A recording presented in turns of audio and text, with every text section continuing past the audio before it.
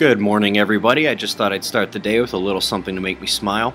China sending an official to Iran to discuss their nuclear program, apparently attempting to avoid a conflagration of this already delicate circumstance.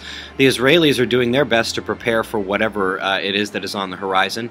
And the EU and US are really pushing India to stop Iranian oil imports, but they're saying no way. And frankly, they kind of need it, not to mention the fact that they're doing a bit of preparing for the imminent future as well.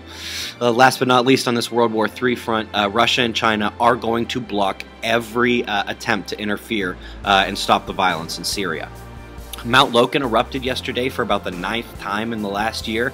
Slightly north of that in the Philippines, where we've had a ton of rainfall and a ton of earthquakes, we saw the 3rd landslide in the last 2 weeks.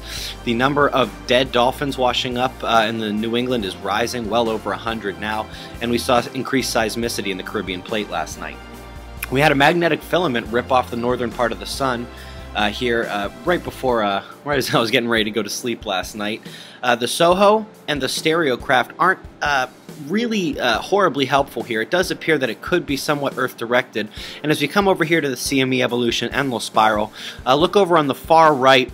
The little yellow dot is Earth, and that's really the best way to tell if it's going to hit. You can see that little splash effect. Maybe gives Earth a little glancing blow, as you can see right here. Folks, solar active region 11416, as you know, has been developing very, very rapidly. It came out of nowhere. NOAA has labeled it Beta Gamma. It is magnetically complex. It's very large. It's a Zurich class F. You can see the complexity right here, where it's not really easy to draw a straight line in between the size of polarity. So this is a Beta Gamma spot, but it is holding together stable just for now. But folks, at some point this thing has to either stop growing or unleash some of the energy. So let's hope for the first one. Coming over to another part of the sun here, turning over the northeastern limb, this solar active region does appear to be gaining some kind of magnetic complexity as it fully turns the limb, and we'll have to keep an eye on this one as well.